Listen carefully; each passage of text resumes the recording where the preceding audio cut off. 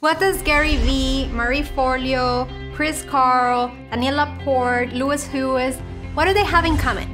They are content creators. They have found the fountain of how to become relatable, how to become searchable, how to become foundable online. And it is through the power of video content.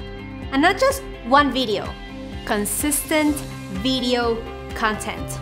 Because we live in a time where if you are not creating content and telling stories, you are becoming irrelevant. Yes, that's what you're risking. By not putting yourself out there through the power of video, you're risking not getting found. Because everyone, every single person, even our kids now, have cell phones. And guess what? They're always connected on them. And guess what? They're always searching for new information. And guess what? Big brands are always searching to fill in that content need, that consistent content need.